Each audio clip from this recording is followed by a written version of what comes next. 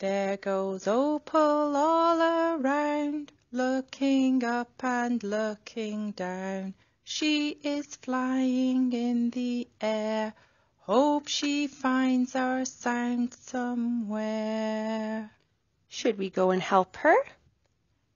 Come on, Opal, let's go soon, look for sounds in our room. Good morning, Opal. Is your leg behind your head? Were you kicking something earlier? Oh, is it because we're learning the k sound like in the letter K? Oh, you're so smart. You're ahead of me this time. Are you ready to go off and find some k words in just a minute? Gotta say the sound first, though. Can you say k? K.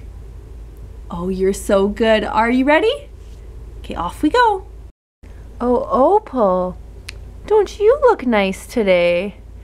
Can't really see that you've brought anything. You just have a crown on. Oh, you're a king with the k sound. Very smart. You look so handsome and nice. Wow. Okay, let's go off and find another sound.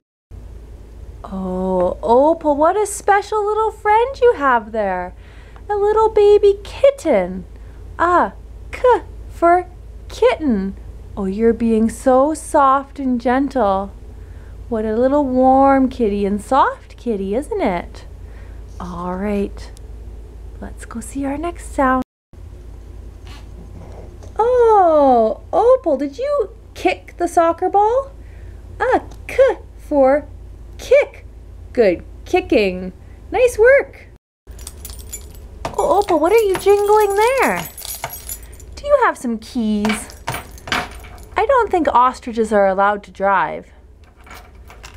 Probably not. Oh, and you're also sitting on a keyboard.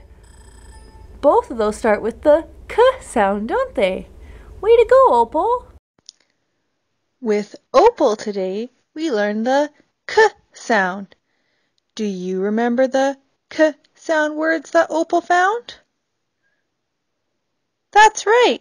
She found king, kitten, kick, and keys.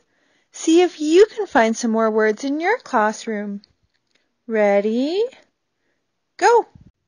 There goes Opal all around, looking up and looking down.